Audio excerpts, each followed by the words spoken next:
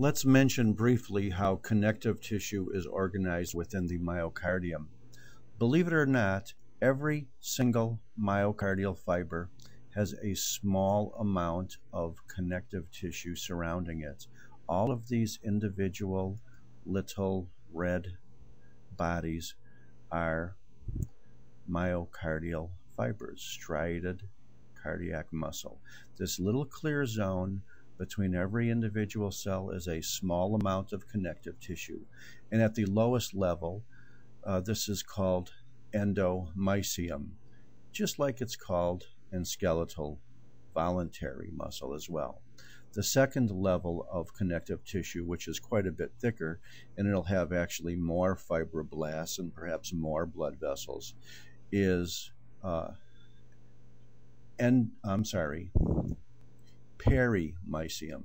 So these little bundles then are then separated from the endomysium of the individual cells to the perimysium of cell bundles. And last but not least, the highest level of organization, whether you're talking about cardiac muscle or skeletal muscle, would be either the actual endocardium itself or the pericardium, which at the highest level is called perimysium. So just think of it as going from endo for endovidual cells to peri to pericardium. So individual cells are surrounded by endomysium. Larger groups where there's more connective tissue, perhaps here, separating these as bundles, would be perimysium.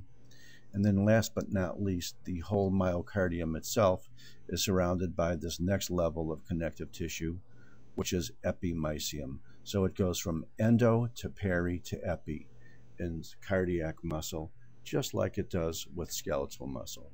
And I want to thank you very much for allowing me to make that little point of differentiation in shotgun histology.